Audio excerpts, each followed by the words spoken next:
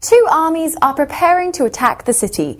Each army is led by a general, and the only way of communicating with each other is by messenger. So thereupon the two positions either side of the valley, they wait.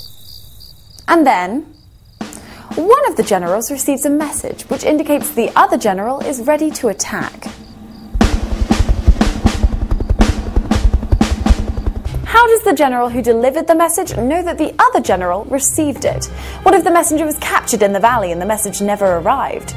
The general would be required to send back a messenger with acknowledgement of message receipt to assure the first general that the second general knows.